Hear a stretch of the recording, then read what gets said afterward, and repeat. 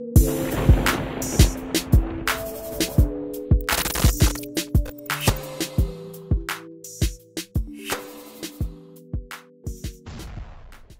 going on, my light ones? It's your boy Mashi MC back again, and today it's a little bit of a different video. I mean, it's the same kind of video, but the topic's a little bit different, or how the angle I'm going about the video is a little bit different.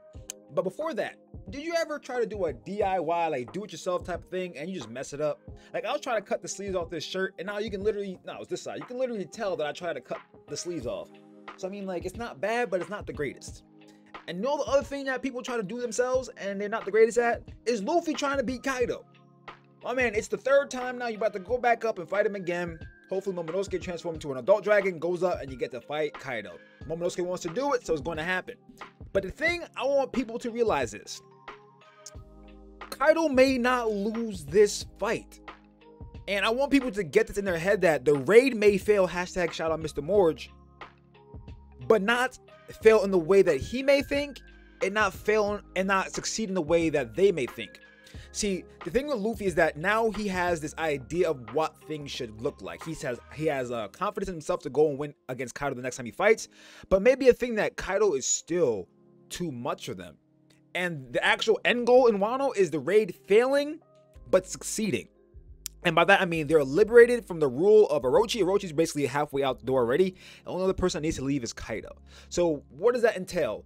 So Kaido dying, but if Kaido dies, that leaves a hole in the actually, yes, it will leave a hole in the Yonko system, but at the same time it can be replaced easily by Kid, Law, Luffy, depending on how things play out.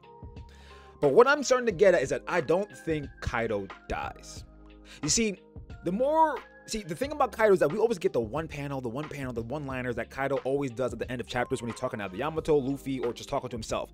Like he says, looks like you couldn't be Joe-Boy either, or I'm here in Wano because it is Wano, or like I want you to be the guardian deity of Wano. Oh, that it stings me leaving more that you're supposed to be the guardian deity and that you portray yourself to be Odin to Yamato. Like there's so many things that Kaido says, he's just like, hold on, why is he saying all this? And the thing is, with Luffy's pattern of behavior, he fought Crocodile. Crocodile later on aids him in at Marineford. He beats Doflamingo. Nothing happens after that. He beats Enel. Enel goes to the moon. Right? He beats Lucci. And now Lucci's with CP0. Right? But him and Katakuri, the way the fight went, it was almost like a talk no jutsu with just straight hands. They were throwing bows back and forth. They were basically evenly matched. I'm still going to give the nod to Katakuri. I know I can hear the arguments already, but it just is what it is. I think Katakuri was still stronger, but the way things played out is perfect.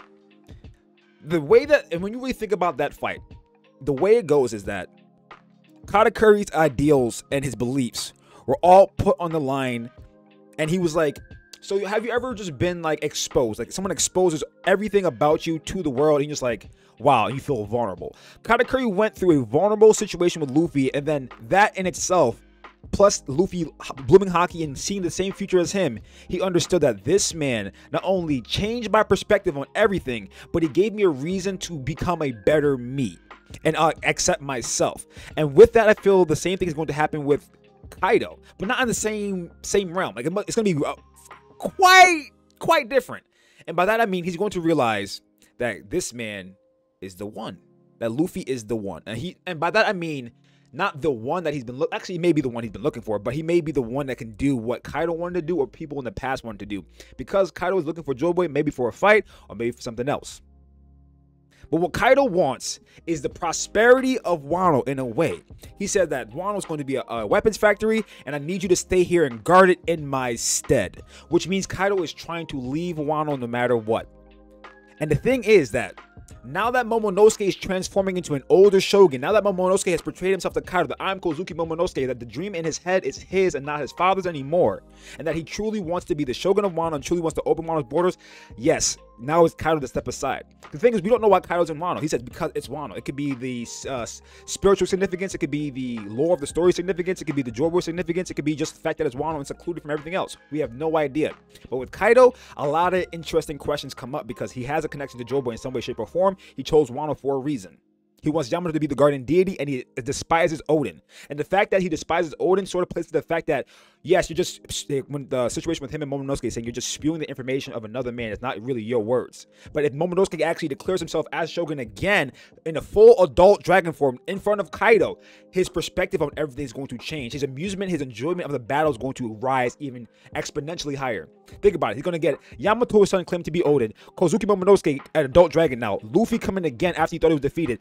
All that in itself, in the battle that Kaido's going to get, the euphoric feeling that all that Kaido's going to achieve is going to be the reason why he leaves Wano. He sees Wano is in a safe spot now. I mean, maybe not a safe spot, but Wano's in a place that he doesn't have to be here anymore. He knows that Wano has already lost he's already lost the advantage of Wano. He knows that Wano is in safe hands now with Momonosuke, as well as now he knows that it's not only in safe hands with Momonosuke, but it's also being backed by Luffy. And because of Luffy, because it ends up being Joy Boy and whatever connection Kaido has to him, that's going to play a factor in Kaido accepting that, yes, I don't want to be in Wano anymore. You guys can take Wano over in my stead, or just take Wano over so I can leave.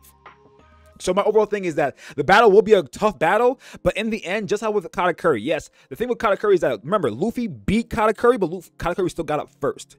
Kaido... The gap between Luffy and Kaido is still tremendous. Even though Momonosuke is an adult dragon, he's going to do absolutely nothing. Think about it. If he does transform into an adult dragon, say he gets a hybrid form, and he stays in his adult form. One, his adult form is going to be he's not going to be able to fully control his adult form because he's still a child in an adult's body. He could barely control his dragon form already before in the transformations. So just imagine now as an adult dragon trying to climb or try to fly or trying to fight. So the only way he can possibly help against Kaido would basically be in his dragon form, because he can cause a disturbance with boar breaths, or just literally just being a huge ass giant that's flying around annoying Kaido in the background. Or maybe Momonosuke tries to hold up Onigashima. Who knows? But the thing with that is that Kaido seeing Momonosuke transform into the dragon that he is changes everything. Completely changes everything. And this is why I think the raid fails too. So we saw Chopper able to create a rumble ball that can manipulate the genetics of his devil fruit, or just basically manipulate his devil fruit in one way, shape, or form to so he's able to create more forms. So why wouldn't someone like Dr. Vegapunk, who has more knowledge than Chopper and more knowledge than Caesar, and Caesar helped Chopper extend his rumble ball? So why isn't it the case that Dr. Vegapunk can also make artificial rumble balls for the people he's working for? Hence, the Beast Pirates. The Beast Pirates already have artificial devil fruits. Why couldn't they have, or at least the Toby Robo members have, an artificial rumble ball to help them awaken? We saw, the last time we saw an awakened zone was in Impel Down. We know Vegapunk has a connection. And the way they went about it did not look like it were a perfected zone type of awakened. Like a perfected awakened zone. It looked more artificial. So maybe a thing that Vegapunk actually possibly gave them a rumble ball type effect, and they also do the same thing. If Chopper's able to create, if Chopper's able to administer medicine that can double your pain but let you be completely healthy in the moment, or the Minx, the Minx had it, but at the same time, obviously Chopper administering it. If they can do that, I don't see why not the ancient zones. Remember, they're ancient zones. The normal zones already have like increased speed, strength, durability, all that. Ancient zones have increased speed, durability, possibly regeneration. Obviously not regen, but like obviously they can bounce back much faster than everyone else. Couple that with possibly some of them being awakened, I don't see some of them being down for long. It may be a fact that some of them are perfected awakens and some of them are not. Maybe all these are perfected awakened. Husu, Black Maria, and Sasaki are all false awakenings. Who knows? But I like the idea.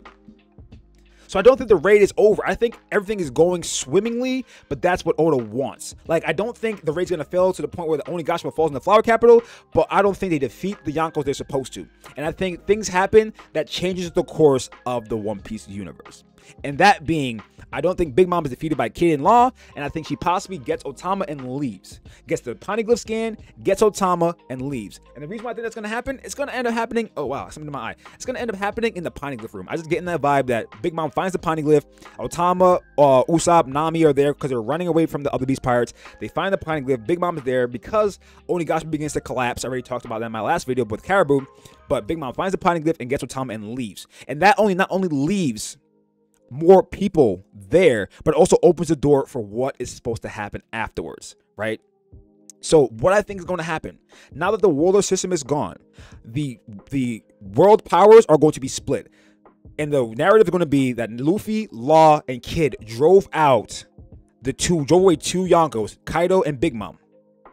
And then allied with the other worst gen. So it's going to be the Marines, the 4 Yonko, because the 4 Yonkos, I don't think all the 4 Yonkos are going down. I think Kaido remains with his Beast Pirates army and leaves with Onigashima as a whole, most likely. Or maybe half of Onigashima, but I think the Beast Pirates leave. So it's going to be Kaido, Big Mom, Shanks, and Blackbeard as the Yonko, and the worst gen encompasses the other form of the world power, because Luffy decides he's not a Yonko anymore. He's already conquered the Yonko, so it might be a thing where the worst gen becomes another part of the great power in the world, and that actually makes the split of what is eventually the world powers. And the reason why I feel like that way is because I don't think Big Mom is going to get taken down. I just don't see it.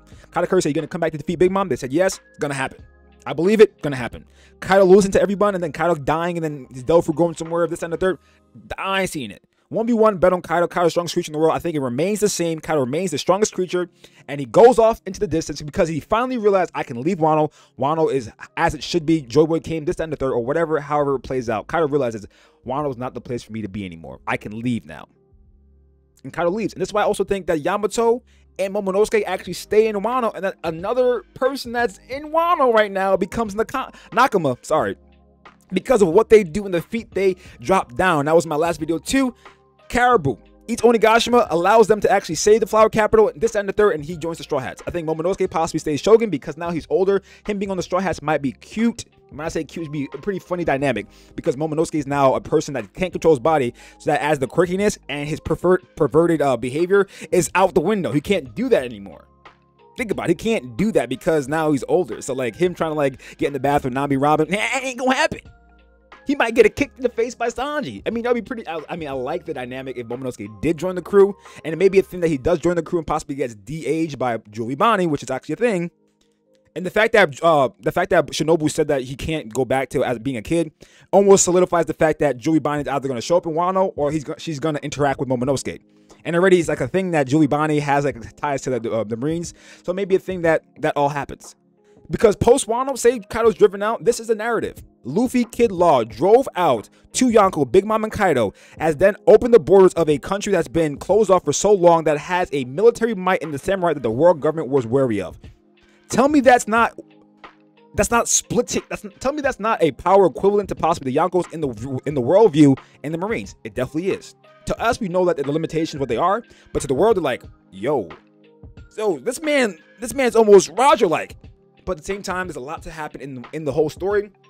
I just don't think Kaido and Big Mom actually go down. I think the raid fails, but the raid succeeds. And by fail, I mean Kaido, Big Mom don't die. They end up leaving, but Wano's borders are open and the New Dawn actually comes and the reign of Orochi and Kaido are over. But tell me what you guys think down in the comments. But like I say at the end of every single video, please leave a like, the subscribe button, and the bell button to come back next time and remain enlightened, y'all. Peace.